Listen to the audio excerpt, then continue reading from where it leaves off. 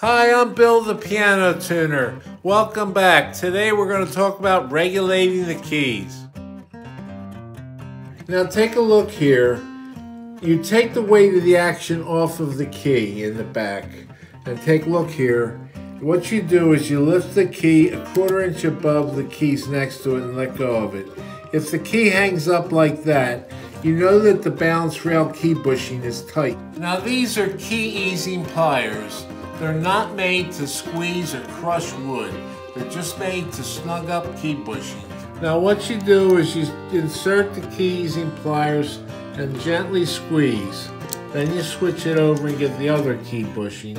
Gently squeeze. Now we put the key back into the action.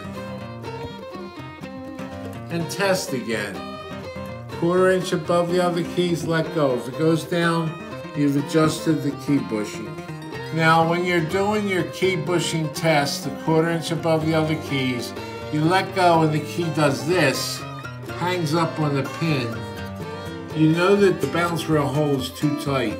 So what you do is you take the key out, you burnish the hole, you put the carpenter's awl in, gently press in and spin the awl, so you're burnishing the hole.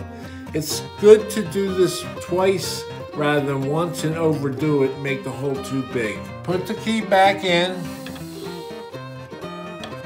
and do your quarter inch test again.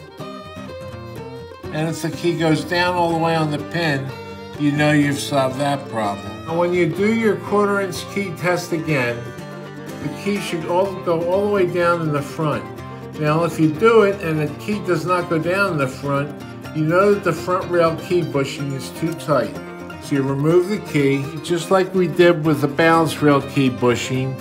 You use the key easing pliers, gently squeeze, do both sides. Put the key back into the action. Do your quarter inch test again. If the key goes all the way down, you know that the front rail bushing is correct. Now the other thing this tool is used for is twisting the front rail pin. You see that it turns and spins. Now unscrupulous tuners sometimes will twist these pins to take the space up.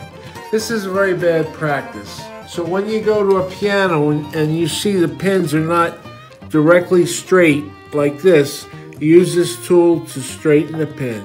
That's what I have for you today. And until next time, I'm off to tune pianos where I'll be perfecting each note one key at a time.